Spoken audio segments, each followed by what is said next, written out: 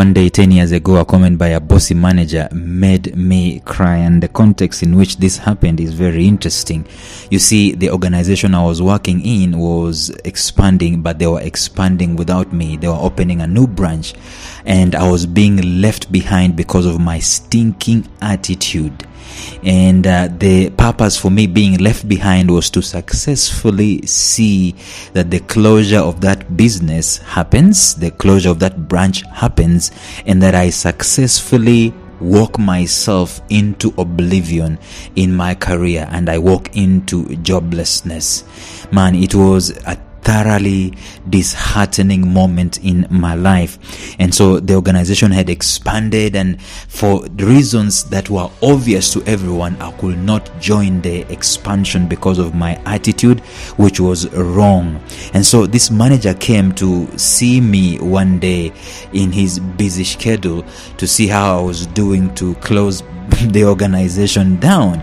By the way, a caveat here: the organization never closed. In fact, I turned it around and it started performing better than the new branch. But that's a story for another day. But the point is this. So the manager comes to me and he loads it over me. He tells me this and tells me that and forces me to do this, and then he falls silent for a minute as if he's just become some solemn guru. And then he says these words: "Lawrence, you are a great person and you have so much potential inside of you." To this date, I do not remember what else he said, because I teared up. My eyes became cloudy and my throat was filled with a lump, and I was filled with a serious cry. Today in the podcast, I want to discuss something that is very close to my heart, so you want to stay tuned.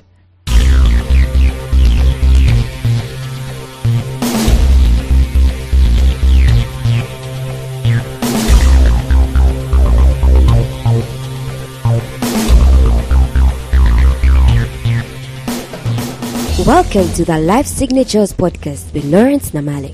Lawrence is a life coach, author, and keynote speaker who loves to tackle different topics on purpose, productivity, and resilience. His mission in life is to awaken all your boundless possibilities available in you. Life Signatures podcast is dedicated to bring to reality every single person who knows that deep down in their gut, there's got to be more to life than this. And now, here is your host, Lawrence Namale.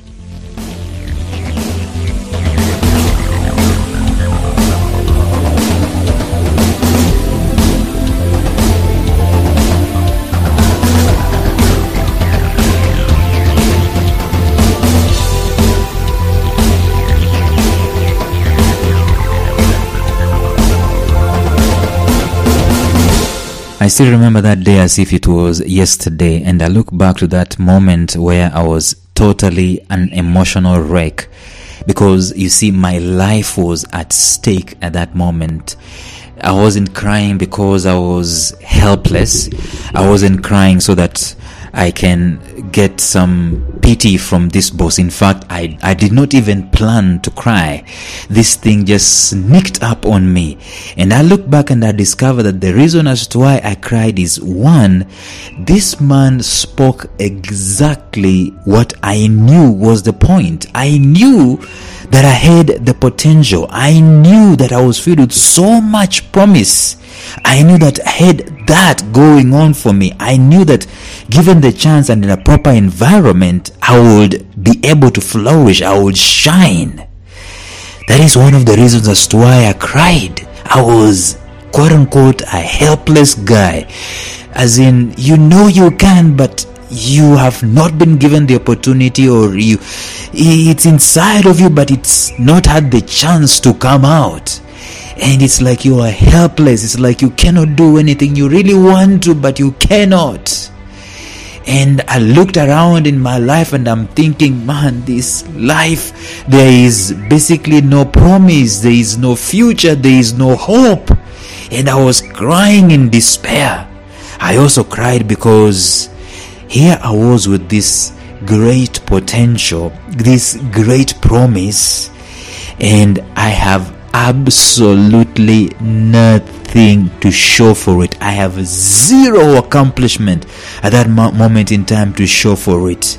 I cried because with all the potential that I thought I had, and I still know that I have lots of it even today as I'm sharing with you, and I haven't even shared a quarter of it, expended a quarter of it. I knew that I was actively overseeing the closure of my job at that moment in time. So I felt this life is so paradoxically ironical. English.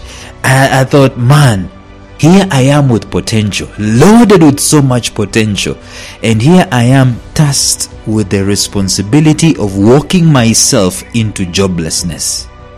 That's why I cried.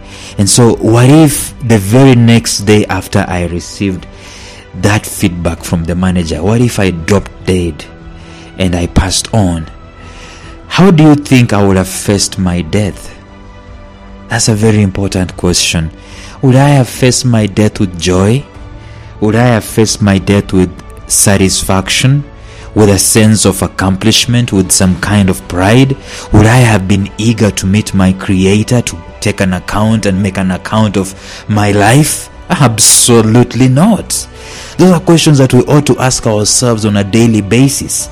Hardly could I say yes to any one of those questions at that moment in time. And even as I'm asking us today some of these questions, if I was to die today, would I be proud of the accomplishments I have in my life? Would I be proud of the things that I have done, the smiles I put on people's faces? Would I be satisfied? Would I be fulfilled? See, those questions will be answered to the degree that I have expended my God-given potential. And in the next several episodes, I want us to exhaustively discuss this subject of potential. See, the good news is that I had that realization that I was unusing my potential. That came as a cry. That cry was actually a realization that yes, I am filled with potential, and yes, I am better than this, and yes, this life is unfair for me at this moment in time, but I do still have potential, unaccomplished purpose, unfulfilled dreams, unexpended talents and gifts. I had them. And what if I was told that I had great potential and I never believed it? Chances are that I will never have realized it. I will never have cried about it. Or if I never realized in the first place that I had that potential, that will be the biggest bad news ever. And to you also as a human being today, if someone told you that you had potential, they believe in you, and you don't believe it, that is the bad news, because I do not believe that there is anyone here on the face of the earth who doesn't have potential. If you died and these questions were asked of you, my friend, see, that's when you'll start coming to terms with the fact that you have potential. And we have a greatest leveler, because we have people of all walks of life. We have people from different races, people from different tribes, people with different skin colors, people from different nations. We have people who are high-born, people who are low-born. We have people living in extreme poverty, and then we have others living in absolute opulence, extreme opulence. We have people who are religious and those ones who are pagan. We have people living in difficult, restrictive conditions, and we have those living in free societies, affording them the greatest opportunities to thrive. We have people born with disabilities, and then we have those born without a defect. We have those born in dispensations of woe and those born in dispensations of peace. We have those born in great technological advancement, and those born where the greatest technology was fire. See, all of us, there is just one thing. Every one person in every human race, in every human generation, present, past, future, we have one thing in common apart from the red blood cells that flow inside of our veins: potential. Let's agree on one thing. There is no human being born of a woman of any dispensation who lacked potential for anything. None. If you showed me such a one, that would be the day that I will become an atheist, believing that there is no creator. But the point is that we all have potential. I do have potential. You do have potential. And the problem is that it can be very easy to dull our senses and go through life not looking at what our potential is at any moment in time. But the greatest accomplishment we can have as humans is to go full blast and exploit our potential to the very dregs of the details. And maybe you might be asking, why am I talking about this? Why am I talking about potential? There is absolutely no way someone will talk about a life of purpose, which this podcast is primarily for, without talking about potential. Purpose stems from potential. Purpose has potential as a seed. Purpose has potential as its roots. That's why I have to talk about potential. And I believe there is no one exempt from that P word of potential and purpose. There is no one who doesn't have potential, regardless of their existence, regardless of their status, regardless of whatever odds that they are facing. There is no one on the face of the earth who lacks potential. So I have decided to share with us this topic of potential primarily for two major reasons. Number one, for me, it is a heart issue. It comes from there. I can't stop talking about this. I can't help myself but talk about potential. And I can't help myself because this is the equalizer. I don't believe there is a human being, regardless of the status that we have, regardless of the titles that we've given ourselves, regardless of the kind of life that we've chosen to live, I don't think there is any human being who doesn't have potential. It is a heart issue. I cannot stop talking about it. I have not been able to set this subject out of my heart. You see, this thing being a heart issue, I have always said that as long as it matters to you, as long as something matters to you, there is a reason as to why it matters to the world. It might be the weirdest of weird, but as long as it matters to you, I believe it can matter to the world.